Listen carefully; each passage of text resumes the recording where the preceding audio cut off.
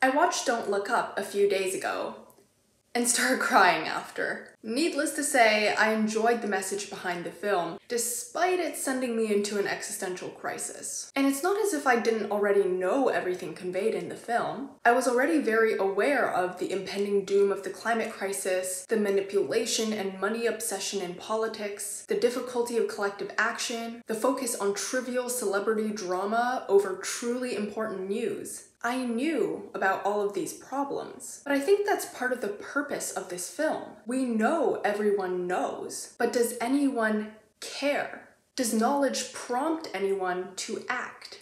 That's why I don't think it's enough for people who dislike this film to say that it's because the message of the film was too blatant, that it was too obvious what the message or analogy was. Zishan Alim from MSNBC wrote, "I sometimes felt screamed at for something I already know." In a similar fashion, David Fear from The Rolling Stone wrote, "As for DiCaprio and Lawrence, they both take turns channeling the voice of the movie's creator, yelling and bellowing and losing their cool repeatedly over the fact that no one seems to get it. We keep blowing whatever little chances we have to fix this." It's a sentiment familiar to a lot of us, so much so that at a certain point, you want to throttle this movie back and match it decibel for decibel. No need to keep screaming this in our faces. But contrary to what these two criticisms say, I think it needs to be obvious. The frustration, the corruption need to be in our face more.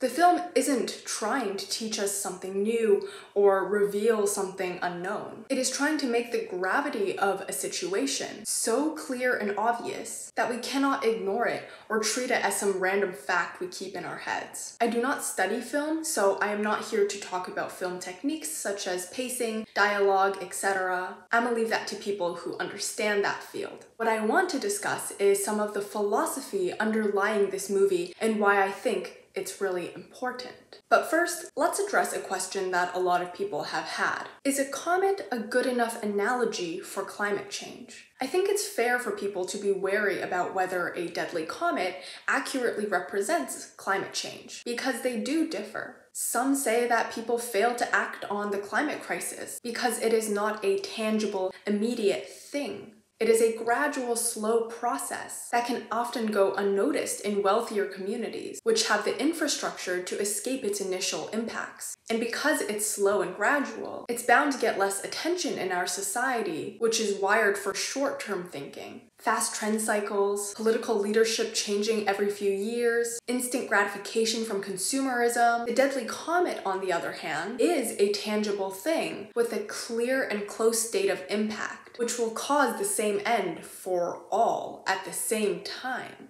But I don't think this scrutiny around whether the analogy is perfectly accurate or not is that important when it comes to the fundamental message of the film. The threat could have been a comet, a killer creature, a chemical, a pandemic, perhaps.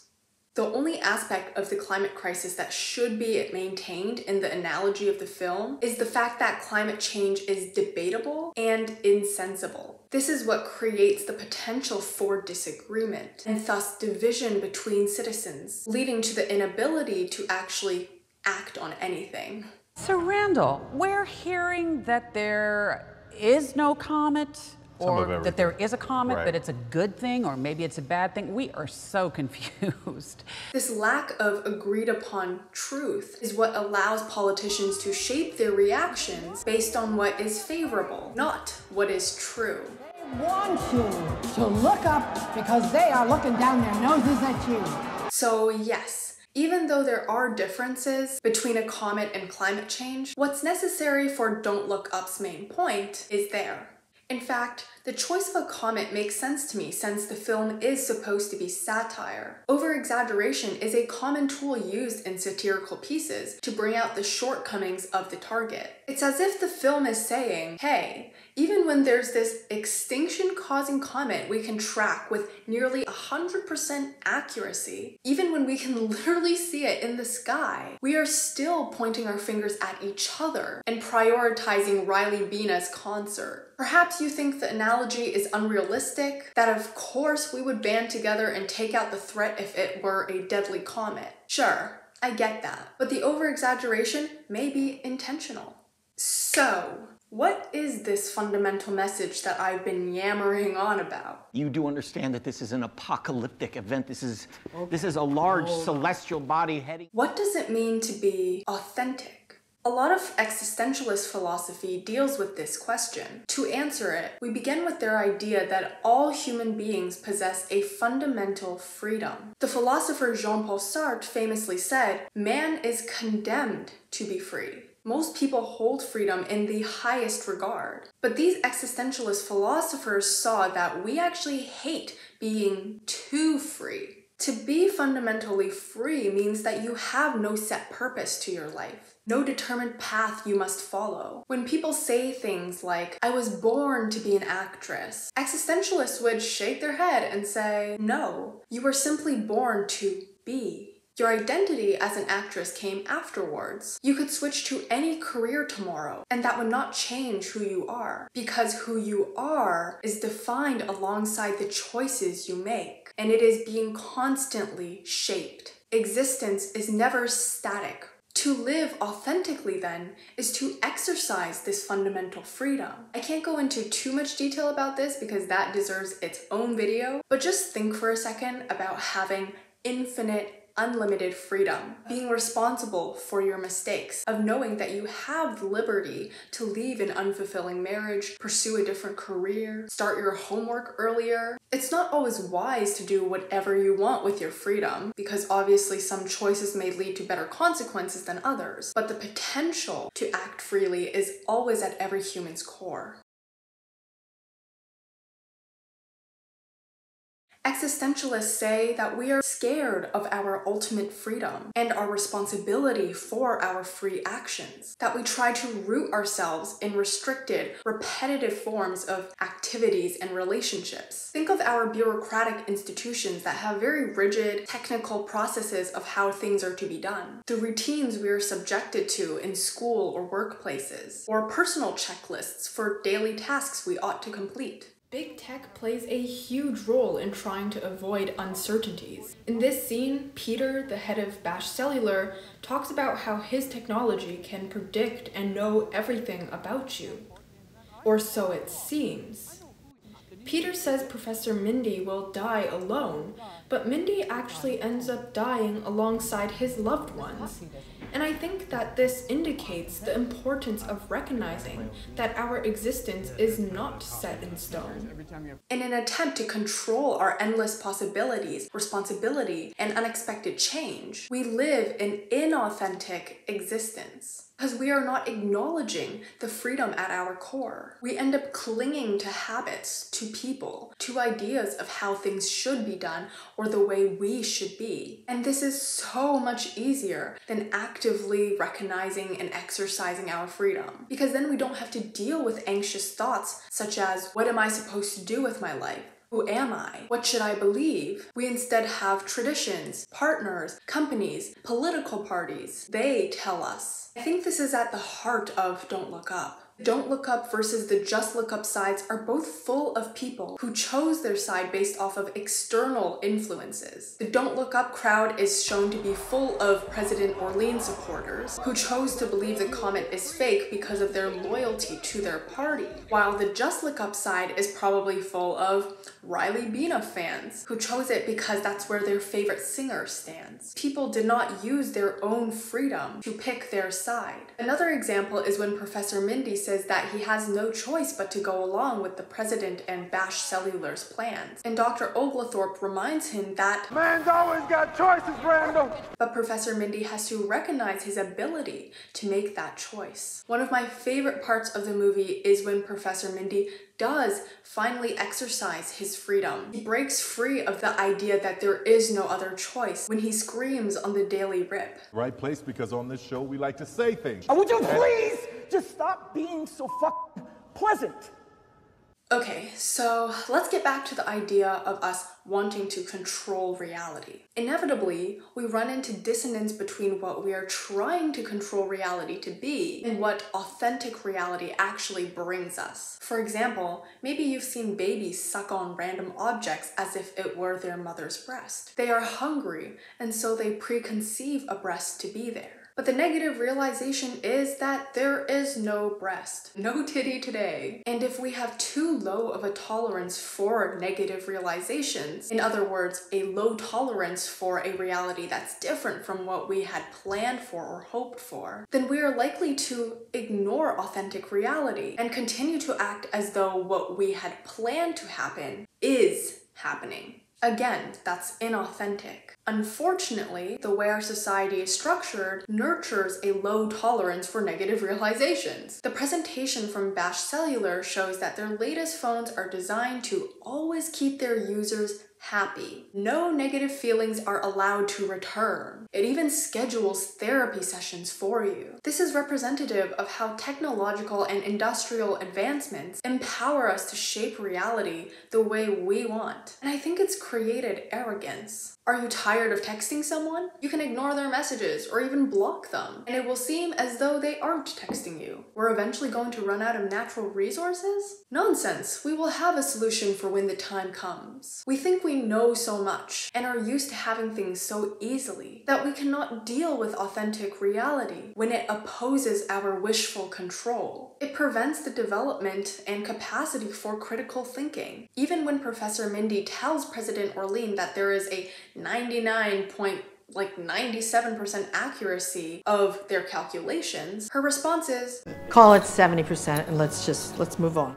The authentic reality of the comet doesn't fit into the reality she has planned, which is to win midterm elections. It is only when she sees the comet as fitting into her inauthentic reality that she accepts the comet as happening. The more anxious we feel about our fundamental freedom and its endless possibilities, the more we resort to defense mechanisms, such as projection or denial. The movie will be released the day that some believe Comet Dibiasky will impact the planet. I love Devin Peters. Yeah. Great, everything he does. And our society is an anxiety-producing machine. Many of us in developed countries have an unimaginable number of options available to us in every aspect of our lives. When we go to the grocery store to buy a loaf of bread, we don't just have white bread and whole wheat bread. We have rye, 14 grain, oat, gluten-free, cornbread, cheese bread, you name it.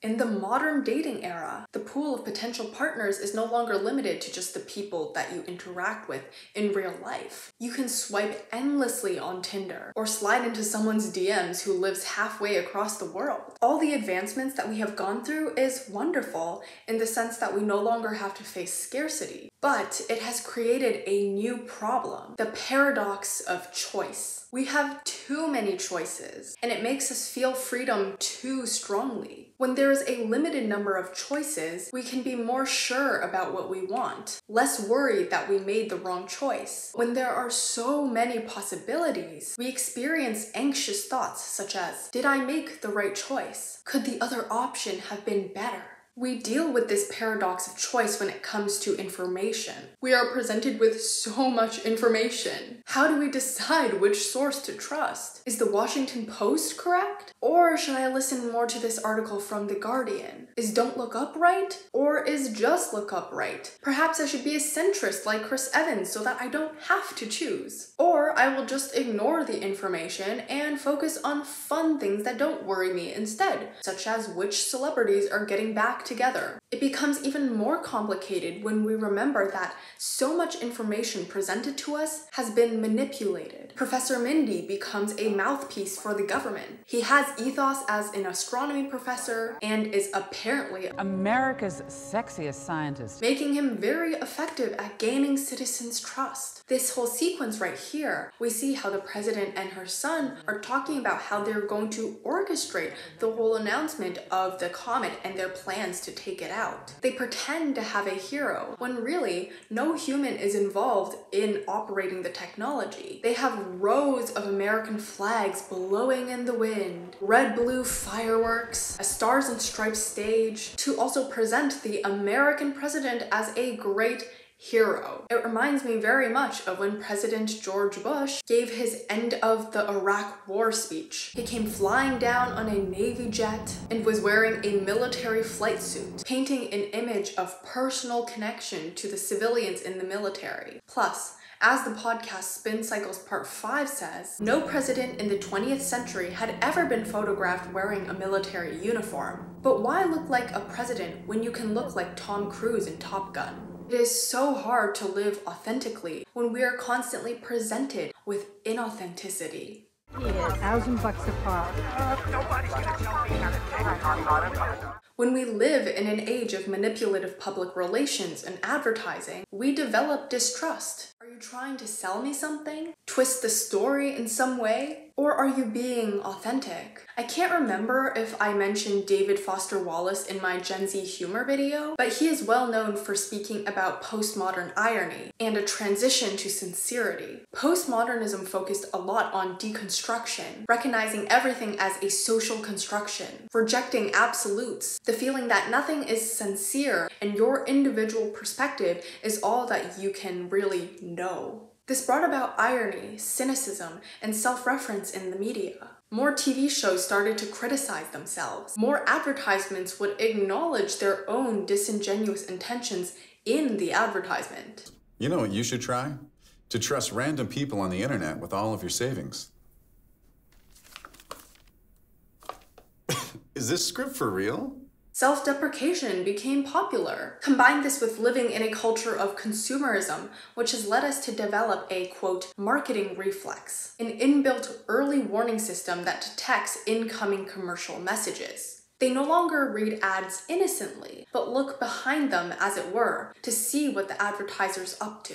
The song Sincerity is Scary by the 1975 has some great lyrics about the fear of sincerity as well. Oh, irony is okay, I suppose. Culture is to blame. You try and mask your pain in the most postmodern way. You lack substance when you say something like, oh, what a shame. It's just a self-referential way that stops you from having to be human. We find it hard to think of others as being sincere, and we also find it harder to be sincere ourselves. It's like a defense mechanism. If you are too trusting, you might be taken advantage of, or be called naive. It's also a way to cope, because as mentioned in the previous section, authentic reality is often scary to face. When Kate has an outburst on television, When we're all 100% for sure gonna die!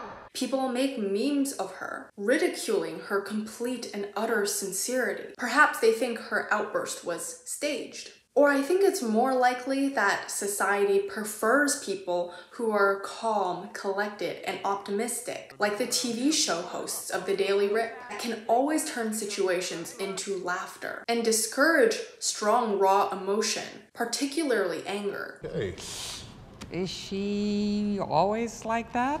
Which is understandable because no one enjoys being yelled at or feeling like they are to blame for something, similar to how a lot of people complained about this film being too self-righteous. But we can't only swallow bad news when it's presented in an ironic or sarcastic way to humor us. We should be able to deal with bad news in its sincere form. And I know some people would argue that nowadays, we are a lot more open with our emotions and hardships, but I don't know if that's the case. A lot of online posts I find that are about emotional or vulnerable topics are done in an ironic fashion. While irony is good at pointing out flaws, its downfall is that it provides no solution to take its place once the flaws have been pointed out. In his work on the concept of irony, Kierkegaard wrote, "Here then we have irony as the infinite absolute negativity. It is negativity because it only negates. Irony establishes nothing, because that which is to be established lies behind it. So make as many memes as you want about Kate. You can belittle her for maybe throwing a fit on national TV. Maybe she should have been more collected. But now what? Ironic memes don't tell us what to actually do after the problem has been pointed out. And so, in a world fearful of authenticity and sincerity, how are we ever supposed to face an awful reality when we fail to accept frightening but sincere emotions, when we are scared to exercise our inherent freedom, and when there are barriers to doing so? It is, we really did have everything, didn't we?